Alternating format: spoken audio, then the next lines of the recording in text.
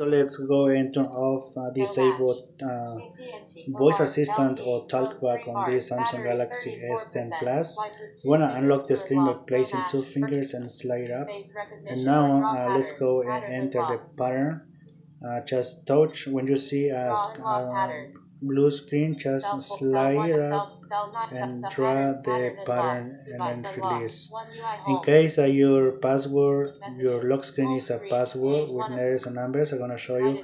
This is just an example how to use keyboard when voice assistant is on. Okay, you have to select one letter and then double tap in order to type. Select, double tap, select, double tap, and if you have a number or symbol, just highlight and double tap. Now highlight number, double tap, highlight, double tap, and when you're done typing your password, just hit the arrow and then enter. Okay, or arrow or okay. And if you have a 4-digit pin, just highlight one letter and the number and double tap, highlight a number and double tap. Okay, you have to go back to any, just highlight, double tap to any icon. Okay, so let's place two fingers and find settings.